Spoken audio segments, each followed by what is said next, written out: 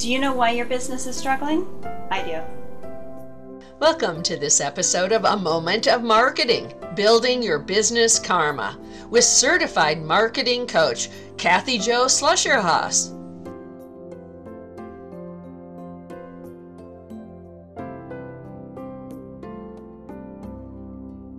"49% of all small businesses close their doors within 5 years. Less than a quarter of those last for 15 years. In fact, 40% of all solo professionals close their doors within 1 year of opening. This is just a fact. I know these are scary statistics, but it doesn't mean that you have to be one of them. The question to ask yourself is really, why are all of these small businesses closing? Well, it's not for lack of passion, it's not for lack of conviction or enthusiasm or even commitment. I've never met a solo professional who's not said that they're absolutely 100% committed to their business.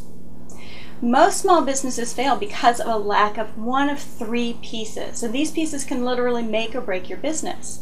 So these are really the 3 C's of business success. Let's look at the first one.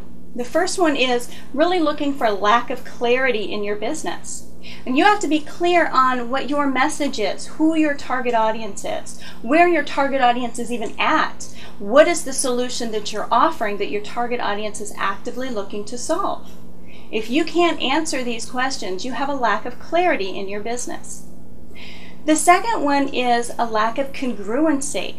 Now, congruency is really where all the piece parts of your businesses are working together in harmony with one another, so they're actually building upon each other. So if your business isn't working together in harmony, all the pieces aren't building on each other, if you don't have the processes in place, if you don't have the strategies in place to make it do that, then you have a lack of congruency in your business. The third C is a lack of consistency. Are you being consistent in your marketing? Are you being consistent in your follow-up process? Are you being consistent in your sales process? Do you have a repeatable sales process that you take your prospects through every single time? If you can't answer yes to these questions, then you have a lack of consistency in your business. So these may sound really simple, but most of what is attributed to businesses failing falls under one of these 3 categories. And really, when you close these gaps, it's truly amazing the difference that you'll see in your business success.